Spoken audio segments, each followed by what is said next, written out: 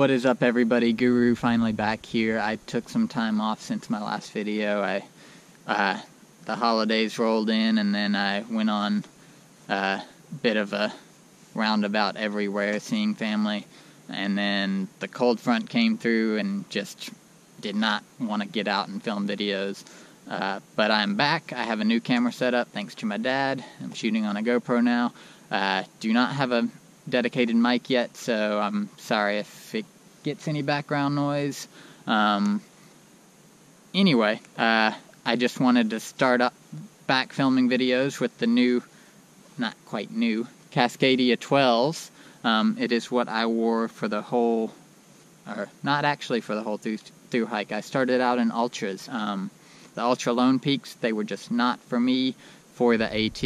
I think it's just because they don't have a rock guard, and I started in Maine, so I think they would have been great starting the trail in Georgia, but going the other way, I think you really need a rock guard in Maine, probably Pennsylvania too, New Hampshire. Anyway, these shoes did great on the AT.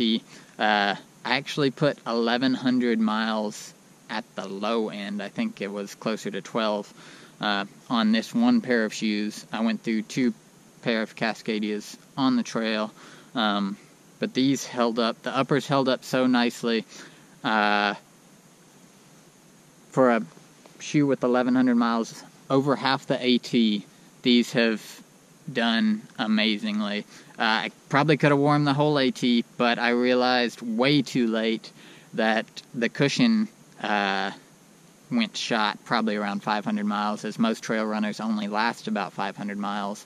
The cushions go out right around then, and so when I got to 1,100 miles, I've been walking on shot cushion for 500 miles. I ended up with stress fractures in both my feet, so I'm just now finally healing up about 2 months after I finished the AT to be out hiking again. So I will be good to go for the PCT. But yeah, so as you can see, for a shoe with 1,100 miles, it looks amazing. The lip, pretty much any trail runner you get, the lip of the shoe is going to come off. Just glue it back on. I've seen people just starting out that's a huge complaint for them, that the lip starts coming off. It's going to come off if you're doing any type of time on trail. As you can see, the tread, there is no tread left on this. The outside has a bit of the stubs. That was actually one of my favorite things about these shoes, was the tread, and it lasted. That's 1,100 miles worth of walking on. You can see a lot of the middle still there. But going from the Ultras to these, just how these grip rocks so much better, and have protection against the rocks too with the rock guard. Once I got these on, I was not going to switch back to anything else while I was on the trail. But again, as you can see, the uppers for a pair of shoes with 1,100 miles, they look amazing. Like, the back here, that's what I use to keep my gaiters on. But yeah, there is not a lot I can say bad about this shoe. I would go ahead and get a different insole. I've already taken the one out of this one and used Super Feet for the whole trail. I would always recommend, if you're going to be hiking a lot, put in a pair of quality insoles. But yeah, this shoe turned out to be pretty bomb-proof, to the point where I ended up overdoing it. I would be cautious to say that you should wear a shoe the whole trip, or the same shoe, just because the cushion is going to go out. I know people like to duct tape their shoes and say that they hiked so many miles in the shoe or whatever.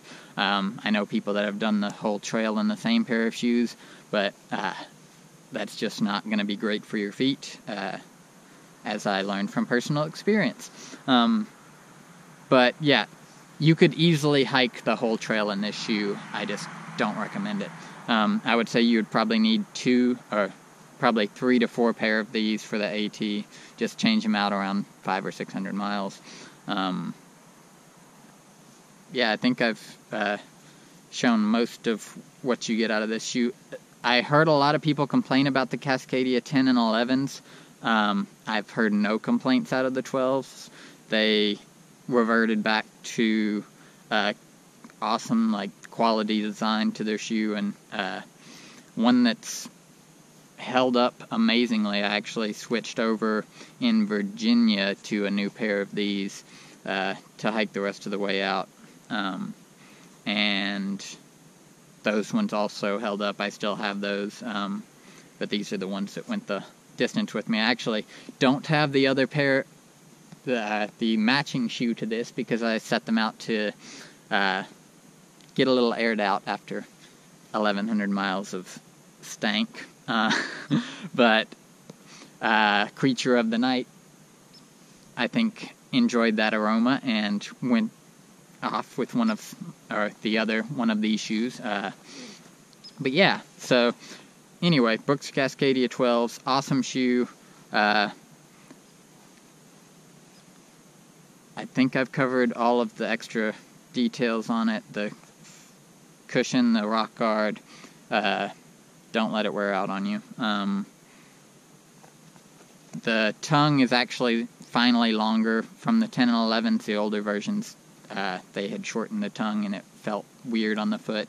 They actually added this little extra piece to keep the laces where they need to be, because in the 11s I think the tongue seemed to move around a bit, and that kept it pretty snug. The back plate keeps the heel in really well. The front actually works as a great rock guard. I kicked plenty of rocks hiking the whole AT, and this front rubber is actually pretty tough going up against rocks. Don't go just kicking rocks, but it worked really well for me. Yeah, so hopefully I've covered most of the shoe. It was great. I highly recommend the Cascadias if you are going to be hiking the AT. You don't want anything that is waterproof. For the AT, you want something that just breathes, and because you're going to be wet so long, you want something that'll dry out. So good trail runner is a great option. Just make sure you, as I would like to reiterate, change out your shoes every 500 miles. But yeah, these held up amazingly. Yeah, so that's probably about it. Hopefully I can crank out a few more videos for you guys soon, get that audio working a little bit better. But yeah, I think that's about it for now. If you don't mind leaving a like or subscribe down below, that would help me a ton. If you don't mind watching my other videos, I have a whole, I did videos every day on the AT, and I'm starting to do reviews. I just did a review on my Exos backpack from Osprey not too long ago, and it's right down, let's say, here. So yeah, hopefully everybody is doing well back home, and if you don't mind giving that a watch, please do. Alright, bye guys.